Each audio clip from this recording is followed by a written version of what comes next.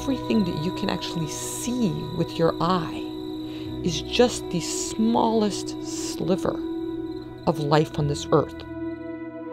Most of life is invisible.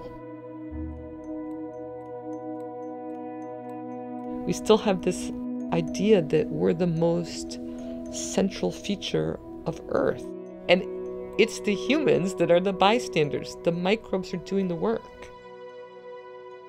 Wat doe je als je dingen ziet wat niemand ooit heeft gezien? What do you do when you see things that no one has ever seen before?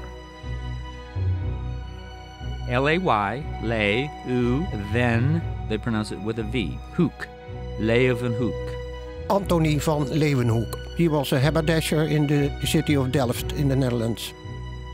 And why his curiosity found an outlet in microscopes, that is just lost to history. We really don't know. The quality of his microscope was superb. He made some 500 of these small instruments, and only a few of them he showed to visitors. He never told anyone how he made his lenses. Robert Hooke in England, he wrote this wonderful book, Micrographia. The first observations of the small world with lenses. One of the first things that Leeuwenhoek did was look at things that Hooke had looked at. There was a stinger of a bee, leg, I believe, of a louse, singular of lice. But he saw some things that Hooke didn't see because his lenses were better.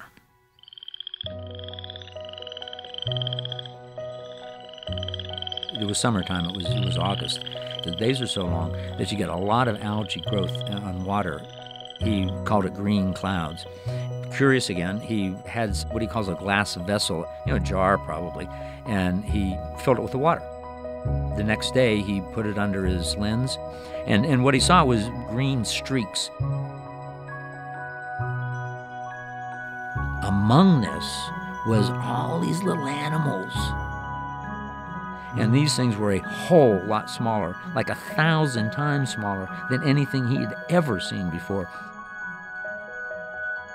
And I think the line is, I confess I could not but wonder at it.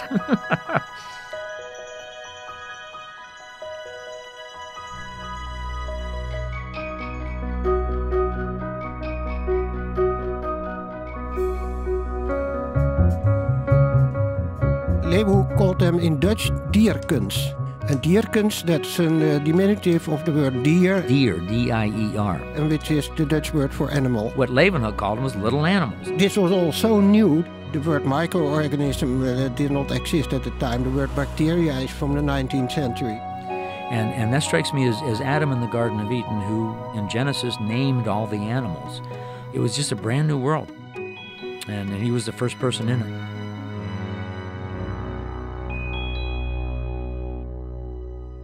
He wrote a letter to the Royal Society, one of the first organizations to practice experimental science. And they're going, oh my heavens, what is this? At first they didn't believe it. Finally, the other members of the Royal Society were also able to see it. And the rest is history. And so he discovered many things. Sperm, red blood cells, protozoa, and bacteria. Which nobody had ever seen before. He is the first person to see everything he looked at for 50 years. Van Leeuwenhoek wanted to see these things. Well, he saw them. But now we get most of life is microbial. If you look at the tree of life, only this tiny little part is every single thing you've seen.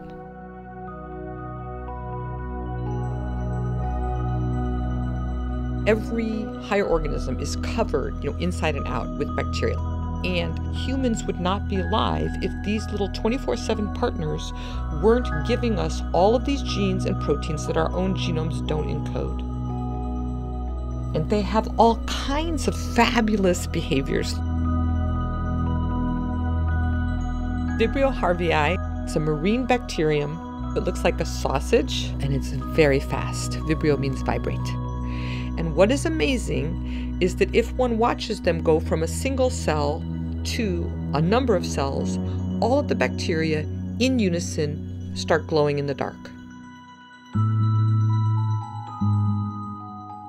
By studying this bioluminescent organism, we discovered that bacteria can communicate using a molecular language. We used to think that social behaviors were the purview of higher organisms. What we now understand is that bacteria were probably the first organisms on this earth to ever communicate with one another.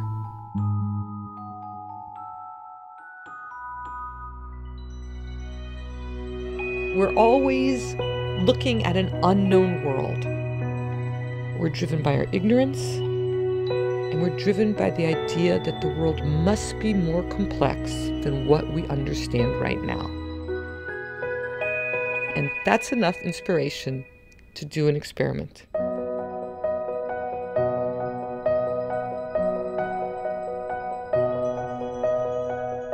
Can you imagine being the first one to see your sperm swimming around? I mean, that'd be a scary thing, right?